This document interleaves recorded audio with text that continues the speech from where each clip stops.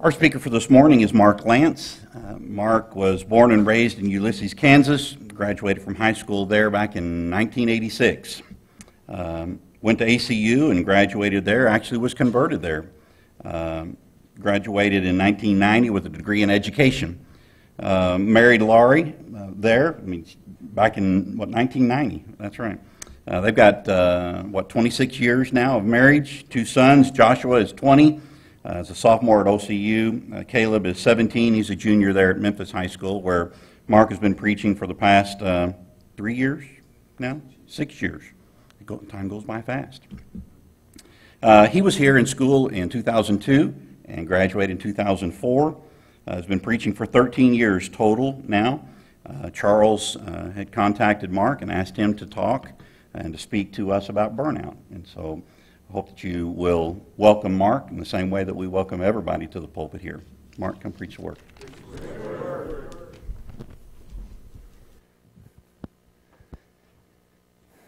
Thank you. It's a great honor to be here with you this morning.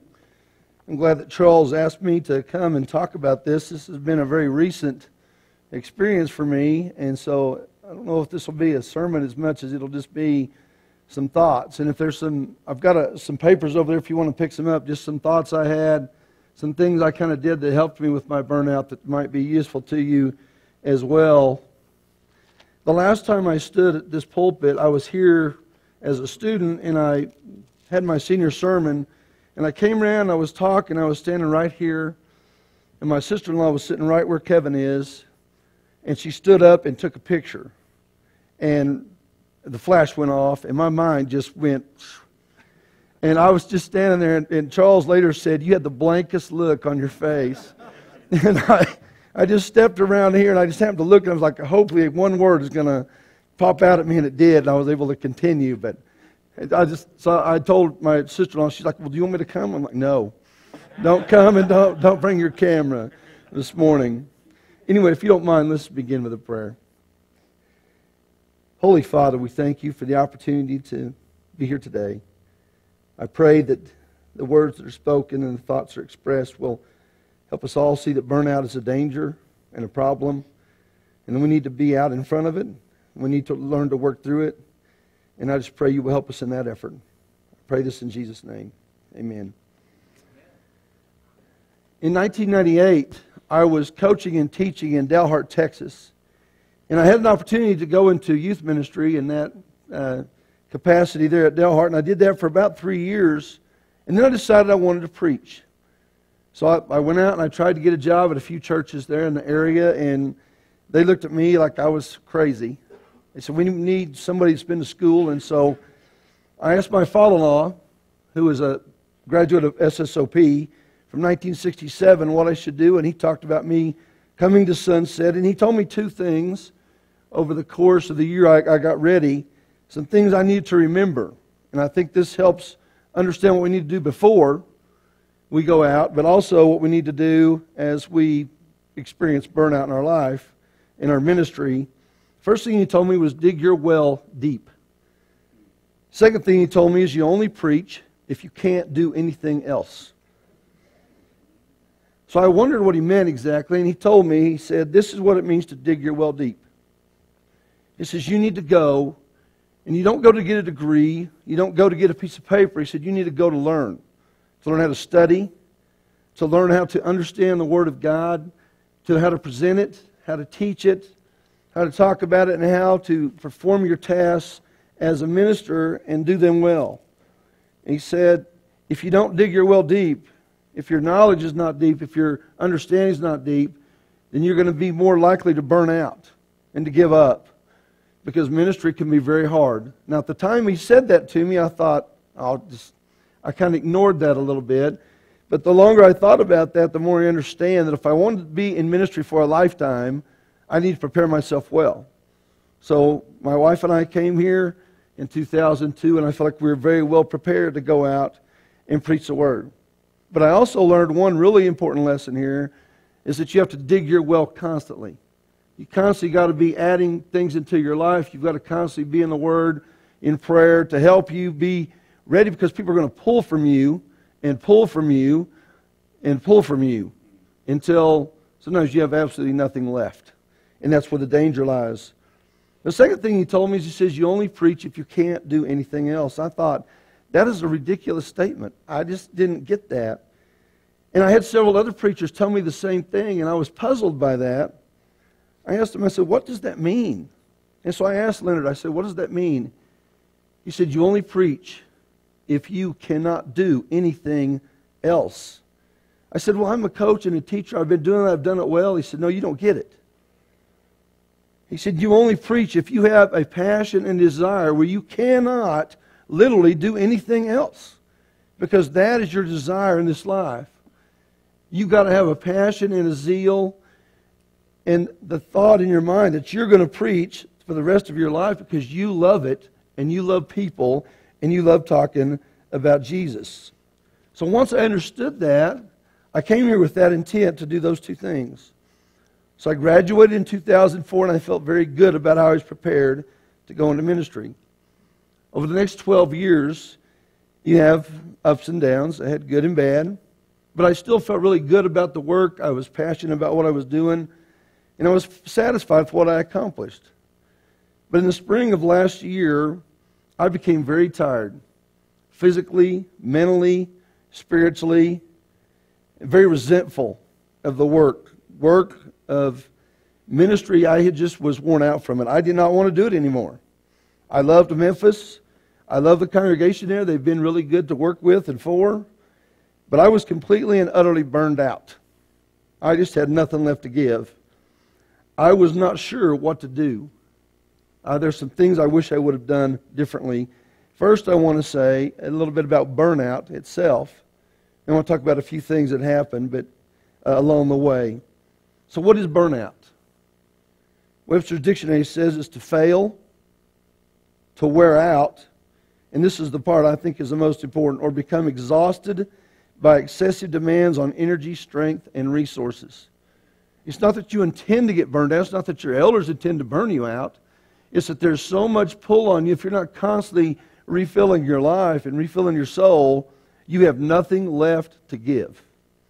And you just get resentful of everyone. In fact, you want to go into a cave and hide because you just have nothing left to give. You feel unappreciated. You have no enthusiasm. And you resent everything that you're doing. I resented the work I did in the community, in the church, even things with my own family. It went to that point. It takes tremendous energy and time and effort. And I know everybody here knows that, to be a good preacher. But I let all my energy and resources and strength go until I was running on complete empty. I was not refilling my tank. And so I let things get away from me. My greatest mistake of all was this. I did not reach out to the staff and teachers I knew here and come and try to ask them what I should do. That was my single greatest mistake. Write that down. Remember that. This is a place you need to be able to come back to and get help when you need it. That was my greatest mistake. My second mistake was I waited too long to do anything about it. I waited too long to do anything about it before I sought someone to help me. And my life, and my spiritual life, became very dysfunctional, very angry, and it took a toll on me and my family. So I want to tell you a story that I think will help maybe get the point across I want this morning, and that's this. There was a scientist with a group of scientists down at the South Pole doing research. The snowstorms there came up very quickly, so when they went out to do a job, they had 4 rules. You always take your walkie-talkie with you. You always carry a backpack that had supplies in it. You always make sure you go out in a group. And then you take a long pole. They took these poles that were 20 feet long, and they used them to check the snow out ahead of them to make sure that they didn't fall in an ice cave or get on loose snow. Well, there was a job that was just a little ways out from where this man was working, and nobody else was available to go. And so he broke every rule that they had except for one. He took that long pole with him. When he got out there, it took him longer than he thought. And when he got finished, the blizzard had come up, and he started to walk back to the base, which was not very far. He could see it. It was that close. But the blizzard blinded him, and he lost direction. He lost a sense of where he was at. And so he panicked. Because what am I going to do? If I miss the base by just a few feet, I will freeze to death out in this storm. So he said, I need to think of something I can do. So he took that long pole, and he had a red handkerchief, and he tied it on top of it, and he planted it in the ground. He said, this is going to be my center pole. This is what I'm going to keep focus on. He planted it in the ground, and each time he would walk out so far until he could barely see the pole, and he would stop, and he would look and see if he could find the base. If he couldn't find the base, he would go back to the center pole, and he would stand there and go, okay, what direction am I going to go next? And he marked which direction he'd been. He did that about 10 or 15 times, and each time he needed to see the base. And finally he got a little discouraged. He says, maybe I'm not as close as I thought. Maybe this is not going to work. But he went out one more time. And he got out to the end of where the pole was, and he saw the base, and he went there, and he was saved. But see, that center pole kept him centered. Well, Jesus is our center pole. He's the one we always have to come back to. And the real message about burnout is you always have to come back to Jesus. That's going to be your center pole. He's going to be the one that gives you that direction, that focus. You always need to come back to Him, because we lose our way in ministry sometimes. We get burned out, and we can't find our way home. So when we're frustrated and suffering and really not doing a good job, we need to go back and let Jesus refill us. So there's two things I want you to think about this morning. I'll try to wrap this up here before too long. First, principle one, you've got to redig your well. When you're burnt out, you've got to redig that well. Second thing is you've got to renew your passion and your zeal. You've got to remember why you cannot do anything else. If you do those two things, then you can recenter your life. And you don't do the recentering. God does it. But He helps you recenter your life. In Acts 4:13 it says, when they saw the courage of Peter and John and realized that they were unschooled, ordinary men, they were astonished. And they took note that these men had been with Jesus. You see, we have to go back and be with Jesus again. That's what's going to give you passion. That's what's going to give you zeal. That's what's going to help you be encouraged. You got to spend time with the Lord in prayer. And what I did is I started to just go out. I went to the park. I went out in the country. I got away from my office. I got away from the phone. I got away from everything. I just went out and I just poured my heart out. I just prayed. Said, Lord, you got to help me. I don't know what to do. I'm lost and burned out, and I don't want to be this way, but I'm not good for my family. I'm not good for this church. I'm not good for anything. And I just started spending time with Him and let the conversation flow out. I thought about Jesus in Gethsemane. He went there and He poured His heart out to the Father. And He got close.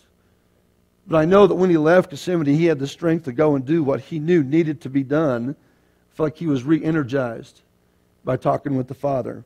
We need to do the same thing. We have got to get away and talk to God by ourselves. And that's what He did. The second thing I did is I read the Gospels. I didn't read anything else. I didn't read books about burnout. I just started reading the Gospels, and I just tried to remember why I love Jesus. I read about the miracles. I read about His teaching. And when you do that again, what you do is you become astonished again. You're just like, wow, this is why I preach. This is the message I have.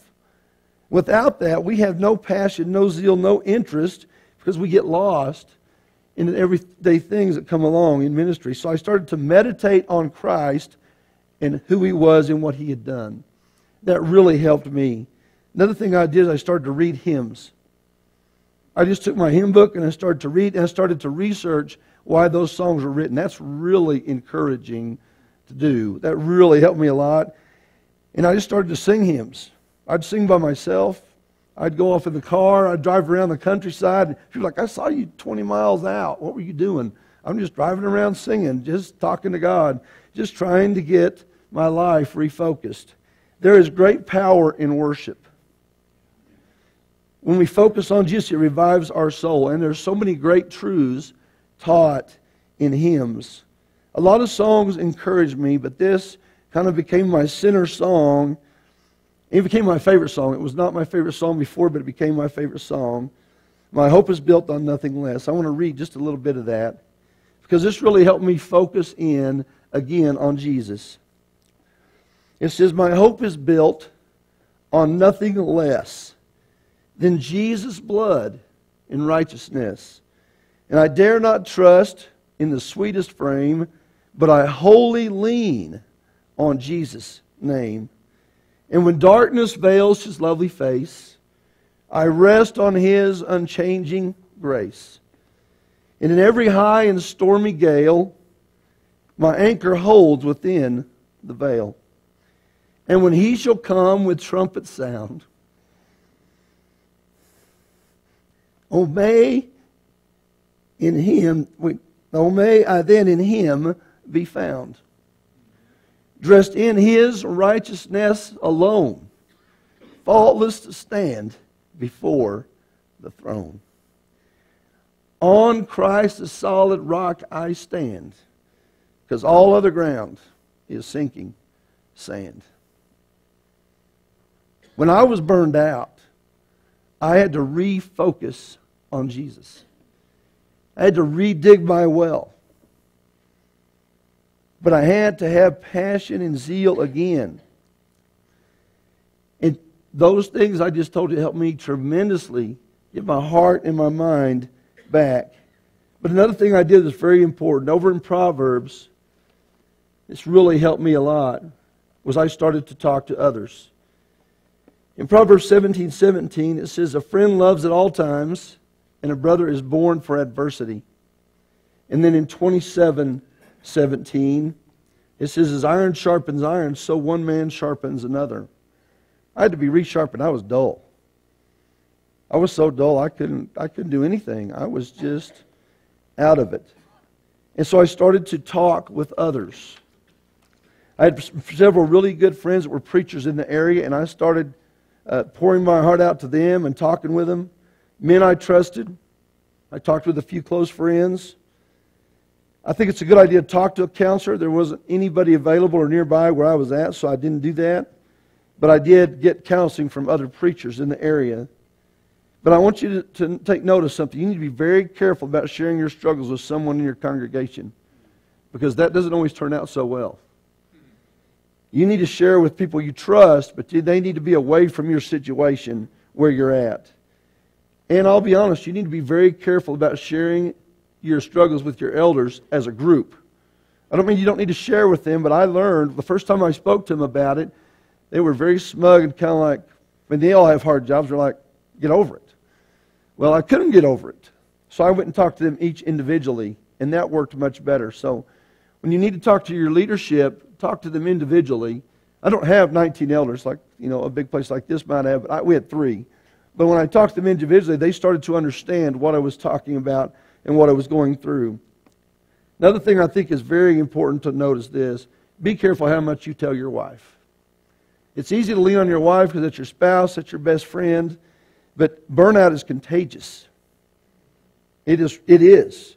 Your troubles and struggles will become your wives and your children. They will start to resent the church. They will start to resent your work, and they will start to resent you if you're not careful. For a while, I leaned heavily on my wife and my son. I could tell that it was affecting them greatly. Now, my oldest son and I are very close, and he's 20 years old, but he was not ready for the things I was telling him, and so I backed off and quit talking to them about it. So I realized I need to talk to people that could help me, not put the burden on my family. So be very careful about that. Also, something else that helped me a lot, and this is in Acts 2:46. I'm just about finished. As Billy McGuigan would say, I see conclusion at the end here. In 2:46, it says, every day they continued to meet together in the temple courts. They broke bread in their homes and ate together with glad and sincere hearts. There is great power in fellowship. And when you go in fellowship with the church, is what I'm talking about, with other Christian brothers and sisters, this is not going, you don't go teach them. This is not about teaching or preaching. This is about being with them. Sometimes you begin to resent the people that you're trying to work with. So to keep from resenting them, you have to go and be a friend with them. And that keeps them from resenting you and just seeing you as the preacher or their minister. They see you as their friend. So I started spending a lot of time. We had people into our home. I went out and talked to them where they worked. I went and spent time with them.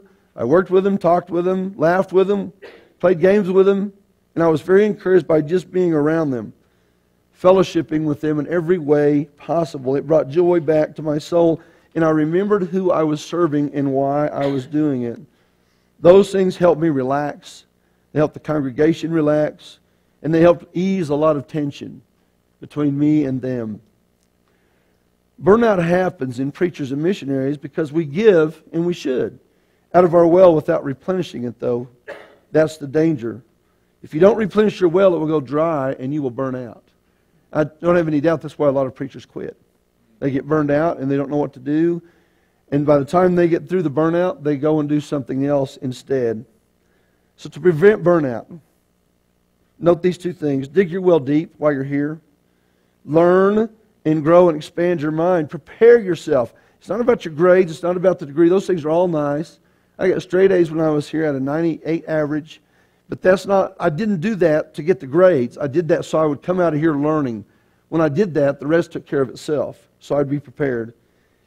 And number two, make sure that you're preaching because you absolutely cannot do anything else.